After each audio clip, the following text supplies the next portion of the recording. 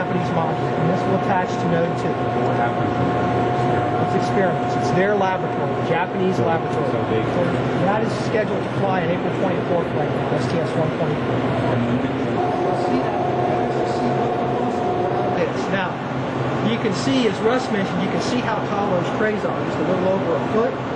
Total height of one of these arrays when it's fully deployed is 112 feet. So what we actually do is go up there, doors to that, and we'll hold this and this. Then we'll show it out there. We rotate that payload changeout thing around, and it makes up the. The ambassadors are getting a rare inside look at some of the hardware and the processing facilities at Kennedy Space Center, and it's just looking at their faces.